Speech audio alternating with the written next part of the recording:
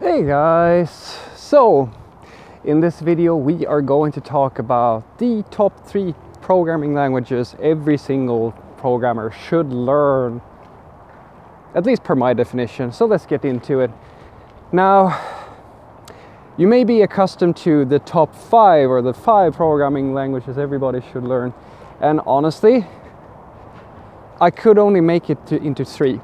I'm sorry, I know that you had your heart set on 5, but I can only really think of 3 that are kind of sort of must-haves, at least from my personal definition, at least for anybody who wants to be a modern day programmer. So what are the 3? Let's get into it. In first place, drumroll, JavaScript. Why? Well, you see, JavaScript, regardless of how you feel about it, and I only say this because I am 100% sure that I'm going to have a few comments saying that JavaScript is bullshit, or a few personal messages that state something along the same lines, which means that now I have to explain why. Why in the world would I say that JavaScript is number 1? Well, you see, JavaScript is the language of the browser, my friend. It is the language of the browser, and the browser represents the internet to most of the world, which means that if you want to have an internet presence, you need JavaScript. It's that simple. That's all there is to it. It's not even up for debate, I'm sorry. You can hate it, you can love it, it doesn't matter. It's here to stay. And as long as it's the language of the browser, it's going to stay that way. Or, well, that's at least how I look at it. I'm sorry if I sound a little bit patronizing. I don't mean to. It's just that I've had this argument with so many developers over the years. And at the end of the day, we come back to the same argument. You don't like it, but it's here to stay. That's usually how it ends. So, that's in number 1. And the reason why it's kind of irrelevant apart from just having it as a browser thing is that Node.js is immensely popular. What else? Well, using JavaScript you can basically build everything, like almost everything. I still to this day continue saying that JavaScript is the best language for a beginner to start with. If you want to get if your desire is to do the widest range of things and get started quickly. That's at least from my perspective. So, who's in second? Drum roll. Java. Java, another awesome controversial language, and as you may suspect, or rather as you may realize from what I'm saying, is that, well, Stack Overflow released a few documents, well, a poll basically not that long ago, stating that JavaScript and Java are the world's most popular languages. The most amount of people are using these languages in some way or another, searching for information regarding them, etc., etc.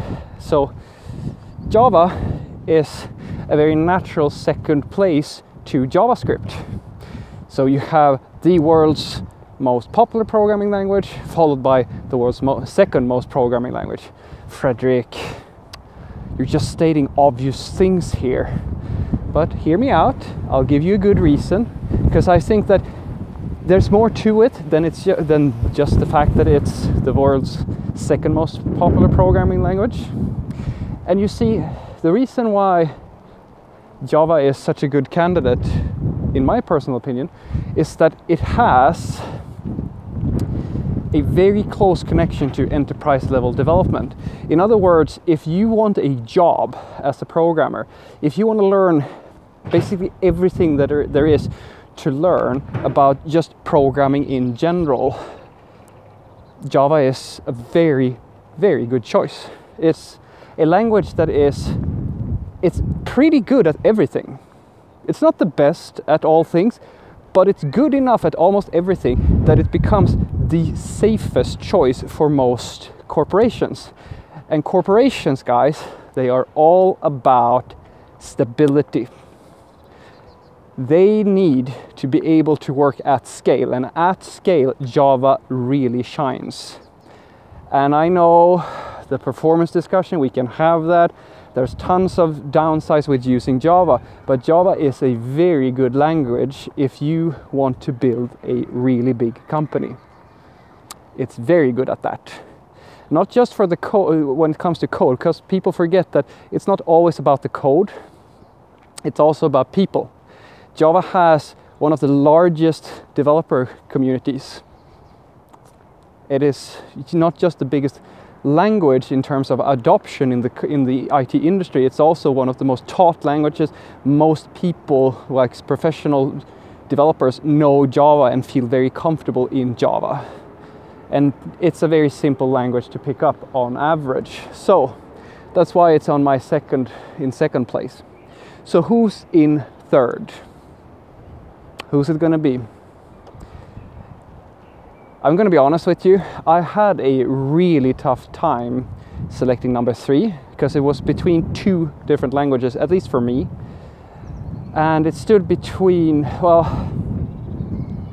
I was considering Python. And the reason why I was considering Python was because machine learning is coming strong.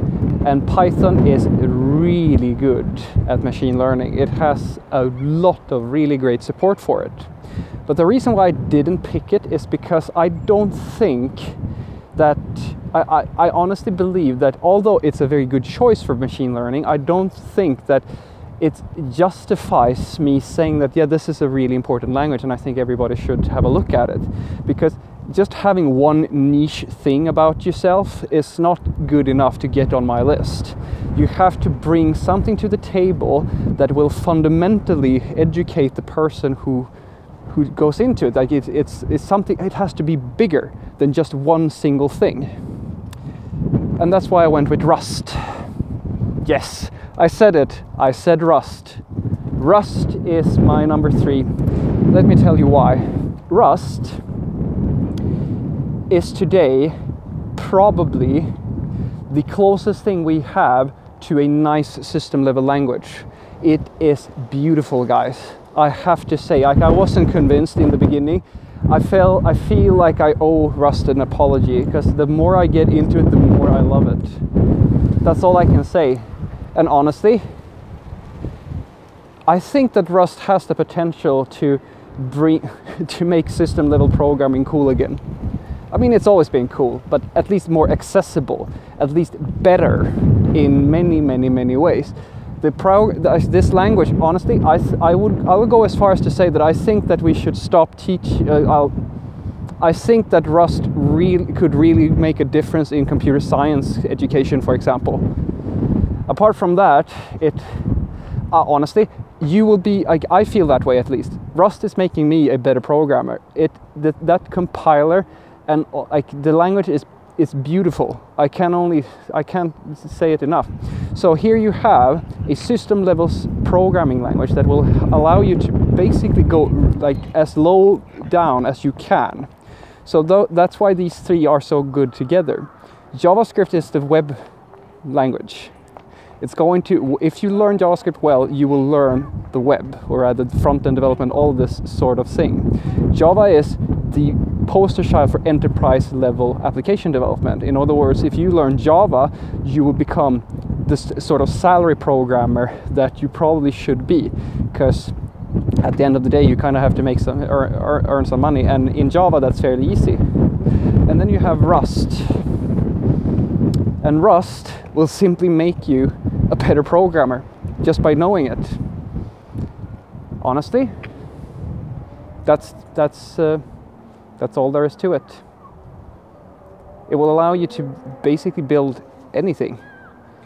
And I'm not going to say too much, but I would love it if Rust became more than a system level programming language, because I think it has the potential to be so much more. And with WebAssembly coming up, becoming a thing, and Mozilla starting to port over most of their browser to Rust, I think it's going to make a big difference to know it in the years to come. Have a great day.